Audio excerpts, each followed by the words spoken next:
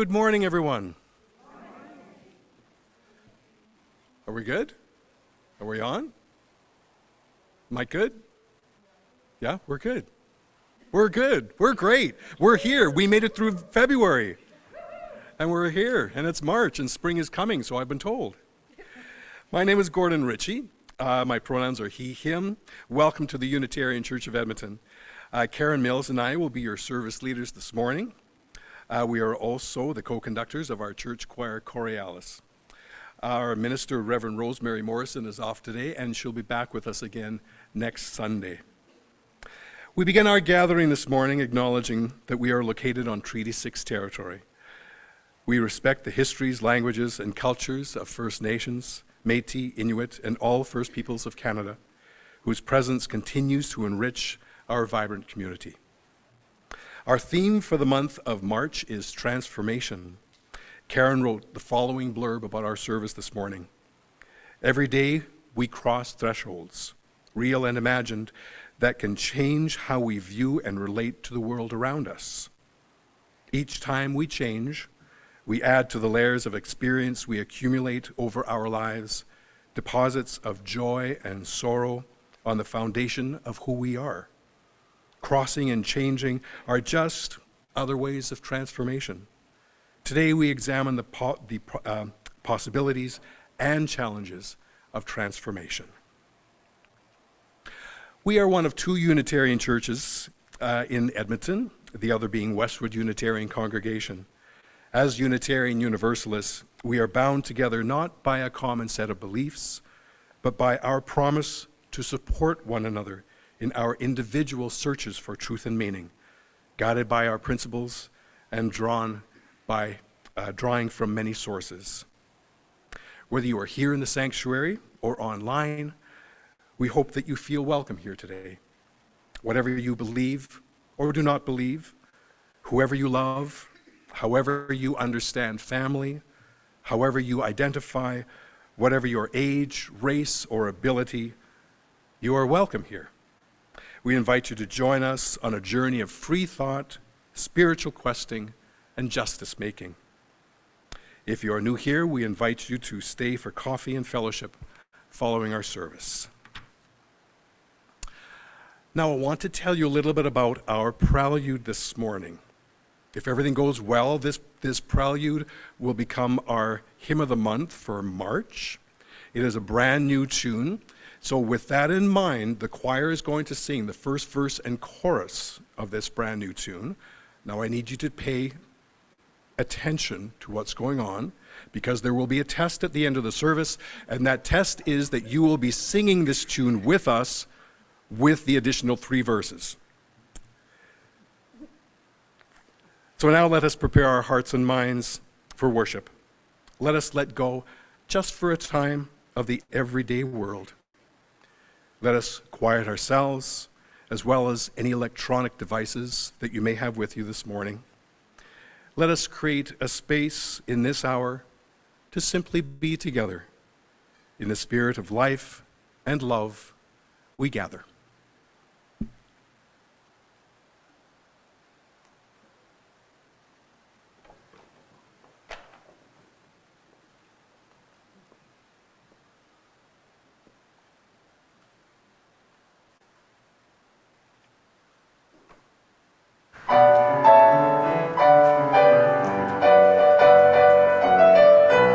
Come with me and walk through fire. Come with me and walk through fire.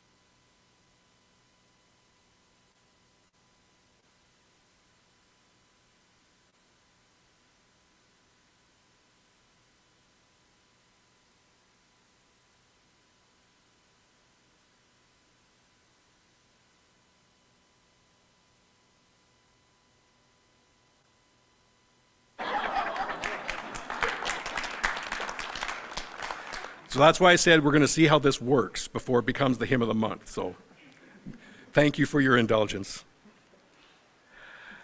So our opening words this morning are by Adrian Goff. Thresholds. We cross them every day.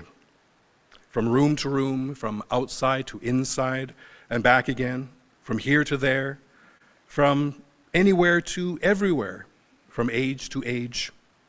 Each threshold offers an opportunity for change, for renewal, for transformation, for what we were and what we are, to what we can be. In this hour and in this place, we cross a threshold from our day-to-day everydayness into space and time attuned to one another, to the sacred, to the holy, into the awareness of a new life pregnant with possibilities. How will you be renewed in this moment? How will you be changed in this hour? How will you be transformed through this gathering of beloved community?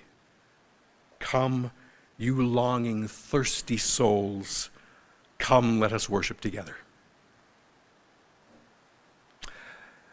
There was a shindig here yesterday in our sanctuary, and I love that we have shindigs and whoop-de-doos and all sorts of extraordinary things in this place where we come together to worship, to celebrate, to honor. We're celebrating at this moment because I think celebrations like this go on for at least a week, wouldn't you say, Dorothy? And this one certainly should. We've been celebrating the 90th birthday of a blessed person within our community, Dorothy Keeler. Yay! And so to honor this celebration, I've asked her niece, Lori, who's arrived here from Toronto, to assist us in assisting Dorothy to light our chalice this morning. Before we do that, I offer you these words by Wienecke. May this flame, symbol of transformation since the beginning of time, fire our curiosity, strengthen our wills, and sustain our courage as we seek what is good within and around.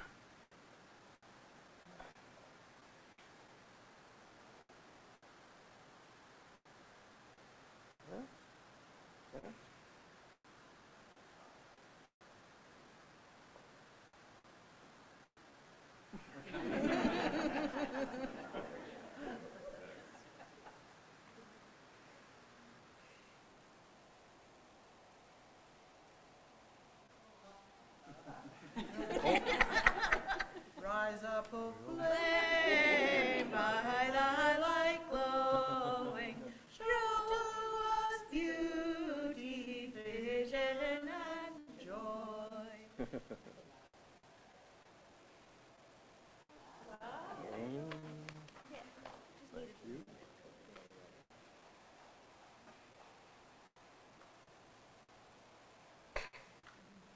All right, everybody give me a ooh, and now give me an ah. Thank you, Lori and Dorothy. It's time for us to sing now. Our opening song is in the Teal hymn books, if you wish, that are at the back of the church. The words will be coming up on the screen behind me. For those of you who are online, the text will be coming up on your screens at home. Even though you're at home, we expect that you will be singing this lustily as everyone else in here in the sanctuary will be doing the same. It's number 1018, Come and Go With Me. I invite you to rise in body and spirit as we join together in singing number 1018. Come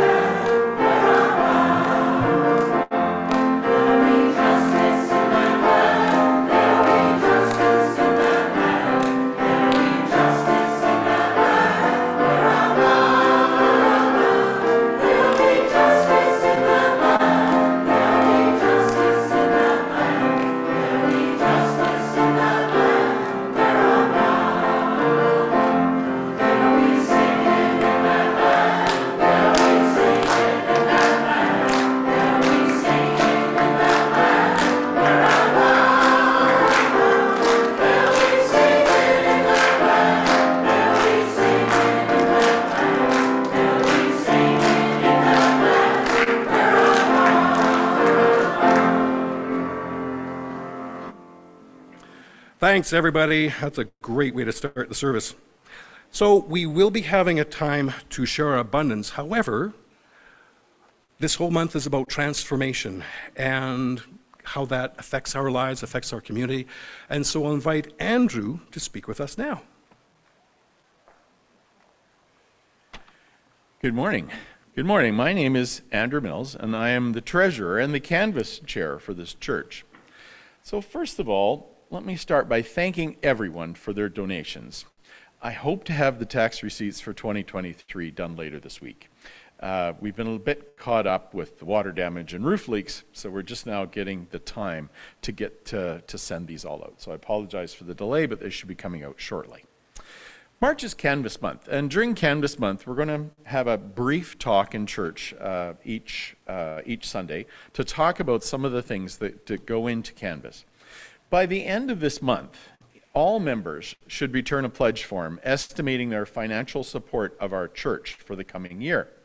We'll send you a pledge form if you're a donor with your tax receipt.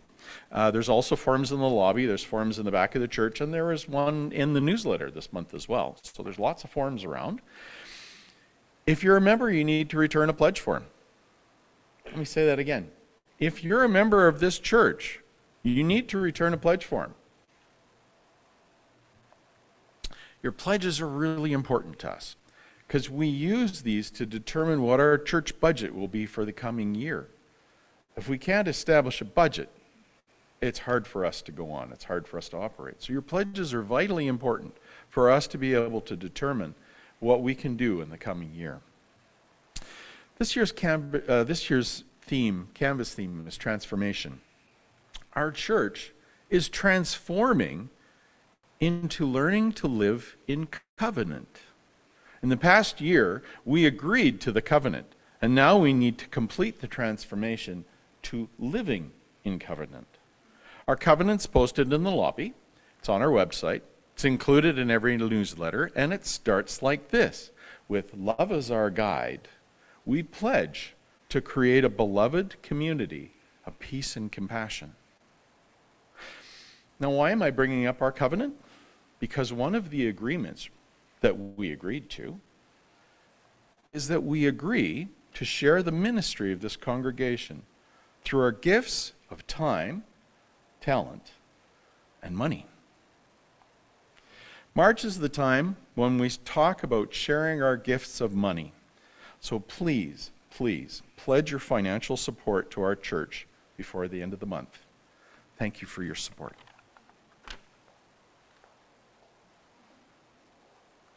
Thank you, Andrew. And I'm going to continue on that for a little bit and remind everyone that our community is entirely self-governing and self-supporting. One of the privileges, and I love that we have that, that's a text that comes from our service leader guide. One of the privileges of our free church tradition is to provide all the financial support for our many ministries from among ourselves. Generosity, therefore, is one of the spiritual values we recognize as central to our personal and institutional well-being. For the month of March, we share our abundance with the International Convocation of Unitarian Universalist Women. One half of the unidentified cash that is received this month is given to this organization. And I will ask if I can get a couple ushers to begin collecting the offering at this time. That would be grand. Thank you. And while we're collecting the offering, I'm going to tell you a little bit about this organization. I was on their website last night and I thought, oh man, I just started cutting and pasting and cutting and pasting. I thought if I continue to talk about all the extraordinary things that this organization is doing, we're going to be here for a little while. But I'm just going to give you a little snippet of what this organization does. The ICUUW advances equity for women and girls throughout the world through leadership development, empowerment and awareness programs, advocacy, and resources.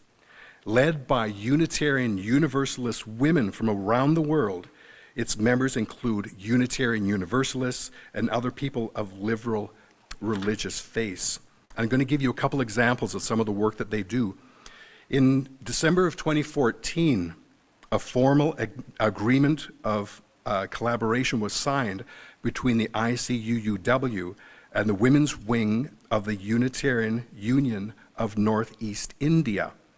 Sessions presented focused on topics such as gender roles, gender equity, women's rights, leadership skills, communication skills and effective communication, sexual and reproduction health, violence against women, and economic empowerment and business entrepreneurship. Another item, a week after the Russian invasion of Ukraine, the ICUUW launched a large-scale fundraising support to supply immediate assistance to families fleeing war in Ukraine. So that's just the tip of the iceberg of a lot of the extraordinary work that this organization is doing. For those online, I would encourage you to visit either the International Convocation of Women, Unitarian Universalist Women website or our UCE website to make a donation. And so we thank you for your generosity and your support. With our time, our talent, and our money, we support the work of our worldwide community and this Unitarian tradition. As we receive the offering, let us join in singing together, "From You I Receive."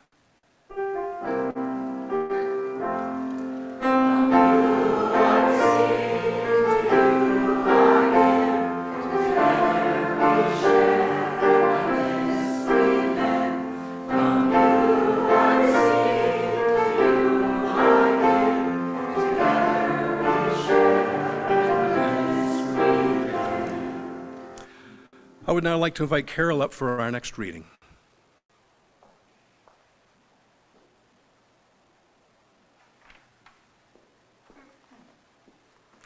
Hi, my name is Carol Hutchings, and I'm going to read a prayer for Desert Times by Margaret Keep. The journeys of our lives are never fully charted. There come to each of us deserts to cross, barren stretches where the green edge on the horizon may be our destination, or an oasis on our way, or a mirage that beckons only to leave us lost. When fear grips the heart, or despair bows the head, may we bend as heart and head lead us down to touch the ground beneath our feet. May we scoop some sand into our hands and receive what the sand would teach us. It holds the warmth of the sun when the sun has left our sight, as it holds the cool of the night when the stars have faded.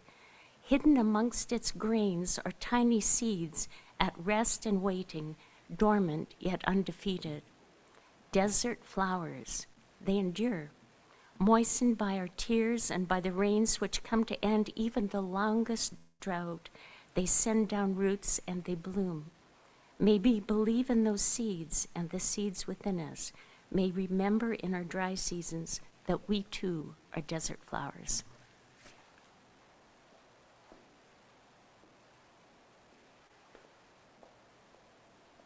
Thank you, Carol. Our next hymn is number 1019, again in our Teal hymn book, Everything Possible. Again, the text shall be coming up behind me, and for those of you online, I invite you to rise in body and spirit as we join in singing together, Everything Possible.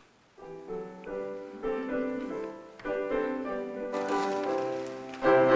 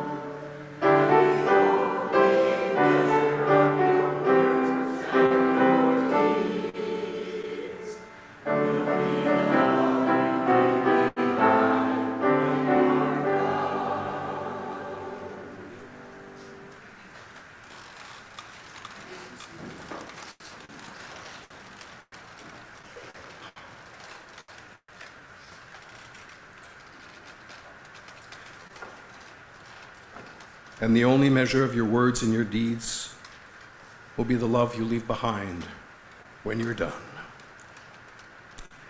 Yes, indeed. Each week we take some time to recognize the joys and sorrows, the celebrations, the concerns that touch not only our own lives, but the lives of those we love and those we care about. It's a ritual practice by many Unitarian Universalist communities. We light candles to mark these significant moments and events in our lives. For those of you who are with us online, if you wish, you may write down your thoughts into the chat in your computer. For those of you here in the sanctuary, we do have 2 candle stations available on either side. And in a moment, I'll invite you forward to light a candle if you wish to do so. As you're doing that, the choir will sing. I'd like to take a moment to read a little bit of the text of the song that the choir will sing for you in a moment. May it be an evening star shines down upon you. May it be when darkness falls, your heart will be true. You walk a lonely road, oh, how far you are from home. Believe, and you will find a promise lives within you. If you wish to light a candle, I invite you forward now.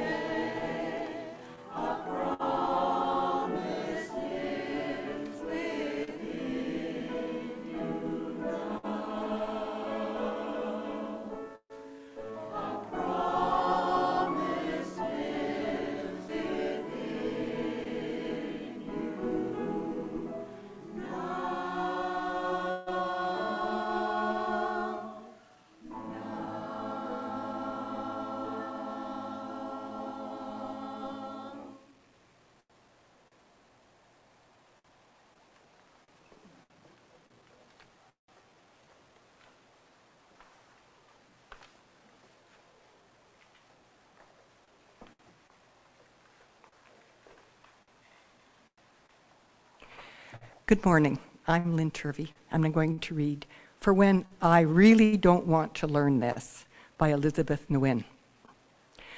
Spirit, I would really rather not learn this. Didn't think I needed to. I thought someone else could do it, thought a leader was coming to do it, thought the young people could do it, or the elders could do it, or the professionals. Or I don't want to learn it because it means letting go of something I hold dear. Letting go of being someone who knows the answers. Letting go of being someone who doesn't know. Letting go of the way I see the world. Letting go of how I might have to change. Letting go of certainty, of logic, of facts, of control. Of the myth that you can live on this earth and not harm. Or the myth that I can't learn anything new. Help me to learn it, please. And then help me to live what I have learned and do right by the gift of being taught.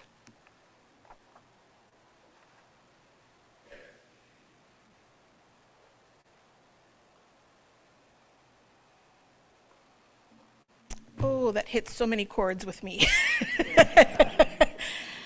Unlearning and letting go of control and Our theme is transformation. And that's a word that sounds so full of beautiful possibility. I imagine butterflies emerging from cocoons and flowers coming out from buds. And then if I think of its synonym, change, all those feelings change. Because then I think of discomfort and anxiety and hard work. So why is that? Any type of shift, no matter what we call it, leads to growth. So why is it so hard, and why are our reactions so different, depending on the word that we use? Well, I think it's how we interpret those words. And I think when we interpret who is being most impacted by the change. So if it's somebody else that's changing, our tendency is to skip over all that hard work of transformation and simply focus on the end results. We forget about all the time of being a caterpillar and all the messiness of being in the cocoon, and it's a butterfly. It just magically happened. However, when the change happens to us and we have to change ourselves, that hard work comes very sharply into focus, and we become keenly aware, and some may even say whiny, about how tiring and frustrating and hard change is. What got me thinking about all of this was a quote that I recalled when I was putting this service together, and I started out, my undergrad ended up being in English, but it started out in economics. And we were doing some readings from John Kenneth Galbraith. And he was a Canadian-American economist, a diplomat, a writer, and kind of an all-round cheeky, pretty witty guy. And he said, faced with the choice between changing one's mind and proving that there is no need to do so, almost everyone gets busy on the proof. So why do we fight so hard against change when we know it's inevitable? Well, I think there are several reasons. Change is hard because it breaks patterns we've established. Studies have shown, and this amazes me every time I read it, that the human brain can process 11 million bits of information every second. But our conscious minds can only handle 40 to 50 bits per second. So we rely on shortcuts, on patterns, on kind of established ways of doing things just to cut down that processing time, just so that we can cope. So when something changes, we have to change all our shortcuts. We have to make new patterns, and that's slow, hard work. Change is also hard because we're hardwired to view change as a threat. The primitive part of our brain, the amygdala, still puts us into fight, flight, or freeze mode when we experience change. And that protected us well when we were hunters and gatherers and had real live four-footed sharp-toothed predators. But we don't need that so much anymore. Our amygdala just hasn't quite caught up to that, though. But I think the biggest reason that change is hard is because it requires us to be vulnerable. If we're the ones changing, we risk a loss of acceptance. We can become confused, frustrated. We have doubts about our abilities to carry through with the change, and then a fear of failing. But did you know that when we know someone else who's changing, that draws out those same fears in us? It's not talked about as much, but it definitely adds to the difficulty of change, both for the person who's changing and for our own ways of being in the world, because it fuels the kind of questions that keeps us up at night. If they're changing and I'm not, does that mean I'm out of touch? Does it mean I'm not self-aware? Does it mean I'm missing something? Or if they change their mind about that thing, are they going to change their mind about me? Is our relationship in trouble? Am I going to be left behind? Or if they don't want to volunteer in that role anymore, who's going to do it? How's our organization going to survive? They've always done it. Nobody else knows how to do it like they do. Well, guess what? There's always been change. Another of my favorite quotes was from René Lévesque, a politician a few decades ago, and he said, "Graveyards are full of indispensable people." We've all changed.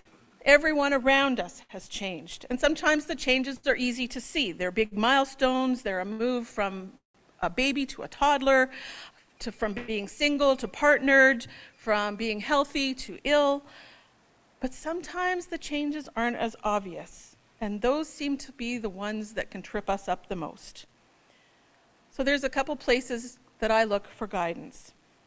First, there are gaboodles of change models, and they talk about the stages of change and change management, and they all have two things in common. First, they agree that change always causes disruption. Even when everyone agrees that the change is for the better, they still shift how we do things. Otherwise, it wouldn't be a change. This takes time and can be messy, but it's necessary. Second, there are always early adopters and laggards and a whole pile of folks somewhere in the middle. And where you are on that scale shifts depending on what is changing, how quickly it's changing, and how the change has been introduced to you. So change models are well researched, they're tested, they're academic. But I have a second source that I certainly would not call academic, somewhat researched, but for me it packs a bigger and more motivating punch, and that's personal experience. We've all been in the presence of someone who seems like they are doing exactly what they were meant to do, that they're in the place and the time that they should be, and these people are amazing to be around. They're grounded, they have a quiet confidence, they're almost incandescent with purpose. It's inspiring to be around them. Their values, their passion, their work, it all aligns, and they attract like-minded people. And isn't that what we all want for ourselves? A life of significance, filled with purpose, service, and meaningful relationships? And don't we want that for everyone to experience? I think we do. So how can we create the conditions where we and others can transform into our best selves? Well, we can start by remembering that like grains of sand that make up each one of us, there are tiny seeds, at rest and waiting, dormant yet undefeated, desert flowers. And even after the longest drought, they send down roots and they bloom. We can check our assumptions and pull ourselves out of the ruts of our patterns by asking good questions and being thoughtful listeners. We can ask if a person is happy. Do they feel like their values and their work and their passions are aligned? Do they want to try something new? And then we can give others and ourselves the room, time, and support to take steps in a new direction. We can listen, we can receive, we can affirm. Most of all, we can show people that they can be anybody they want to be, and we will love them still. Since this whole reflection started from a quote, I'm going to end it with a quote. These words are from Heather Warman, who was the executive director of the Kentucky Environmental Foundation. And she was talking about the transformation of a seed, but I think it applies equally well to people. She observed that for a seed to achieve its greatest expression, it must come completely undone. The shell cracks, its insides come out, and everything changes. To someone who doesn't understand growth, that looks like complete destruction. Well, for me, that captures the messy, scary, hard, necessary, and ultimately beautiful work of transformation.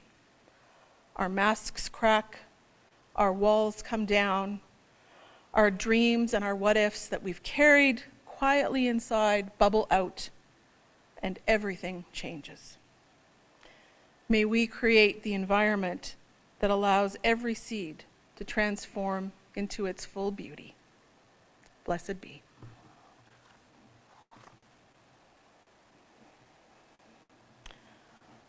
I invite you now into a time of meditation.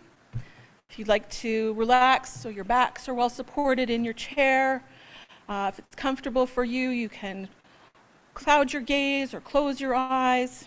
Take a couple deep breaths. We're going to have some spoken words, a moment of silence, and then a song from Chorealis.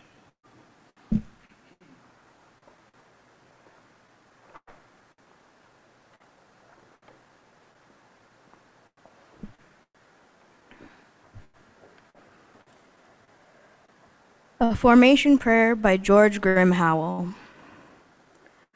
Spirit of the earth, Gaia, Mother, we call on you.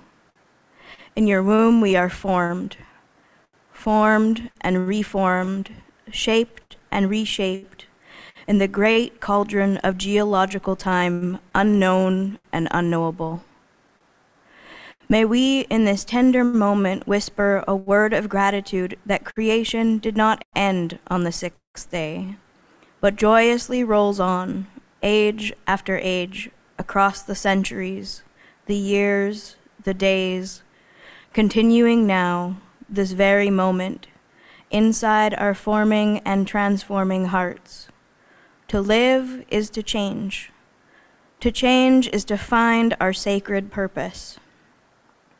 Father Time, teach us to love our layers, the deposits of bygone seas of joys and sorrows that have built up the foundations of who we are. Mother of creation, teach us to be fearless as we are cast into the fires that melt and mold and harden us during times of upheaval and injustice. Spirit of the earth, teach us to trust the transformation, to hang on tight as we suffer the pressure and the heat, as our souls deep in darkness await the metamorphosis. That day when, finally, we emerge from the womb of life, transformed, our dusty limestone turned to lustrous marble. May our transfigured hearts be hewn into tools that give life or works of art that inspire, or maybe a smooth, flat stone flung from a child's hand that skips on water for one sparkling moment. And when change comes again, may we be content to let the ocean waves of time gently release us as humble grains of sand, to caress the toes of curious beachcombers. Let our lives be formed and reformed and transformed again for love and justice, for we know that this is holy. Amen, and blessed be.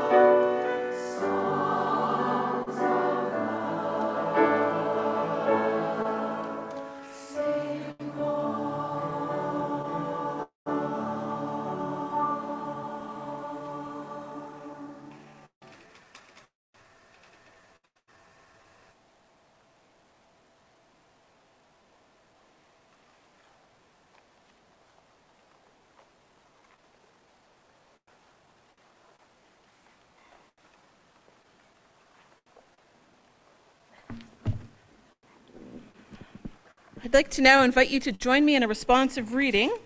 In a shockingly intuitive move, I am going to be the one, and I'd ask you to be the many. And the words will be on the screen. For the many, and for the choir who can't see the screen, your response is, "This is loving and being loved." To become is a lifelong process. Nothing's constant, not even the self. We evolve in the midst of narratives meant only for some and ways of being made narrow by fear and power. We must then have the courage to listen to the truth of our own lives, to the wisdom that comes from within, responding without resistance or need to control, but with welcome and curiosity. This is what ensures our becoming is an unfolding of our truest self, and this lifelong labor cannot be carried out alone. It requires help from friends and lovers and family and creaturely companions who bear witness to what makes us come alive and say to us, "Listen, look, feel, pay attention to that." This is loving and being loved. Telling the stories, sharing in the memories, giving thanks for the relationships, understandings, and experiences past that have shaped us to this day. This is loving and being loved.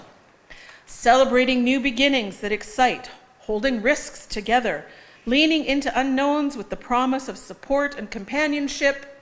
This is loving and being loved. Listening to the future calling uniquely to each of us in the midst of all of life's noise. Helping one another find our place in the shared labor of collective life, and supporting each other in what it is the world's ache is asking from us. This is love and being loved. To say for the first time, "This is who I am. This is the truth of my body. This is what I know about myself. This is my name, and this is where my path is leading me." And to have it heard, have it received, have it affirmed, and then to say it again and again as we change and as the world changes, and to have each proclamation greeted with an open-armed embrace. This is loving and being loved. There is no me without you. We shape one another. The sacred that birthed us weaves our lives together so that we can only find ourselves through shared becoming. For my journey and all its winding ways, for yours, for all the saints who labored for what it is, for all the kin whose lives made ours possible, for all those yet to come, for whom living our truths today will mean breaking possibilities open for them tomorrow. We pause, we give thanks, we acknowledge. This is loving and being loved.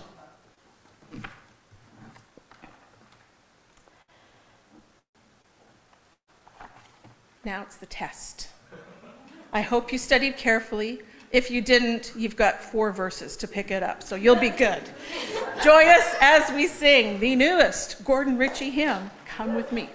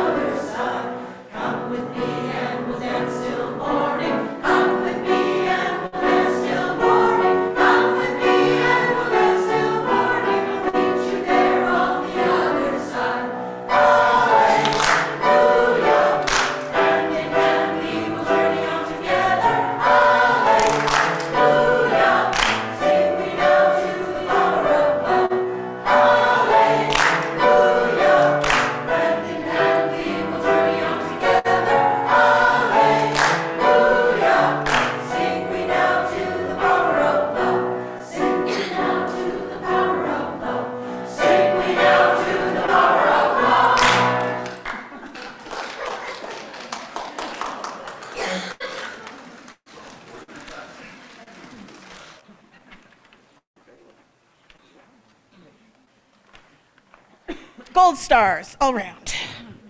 Did a great job. We are going to end our service today with extinguishing our chalice, some closing words. Chorealis will sing you a postlude, and then invite you to sing our linking song, Carry the Flame. So if I could ask Lori and Dorothy to collaborate again on extinguishing our chalice, and I will read these words. In the name of all that is holy, may the connections between us inspire and sustain us. May the flame of life within us and amongst us be a sacred reminder that we are all called to serve, to grow, and to love as we continue this journey of transformation.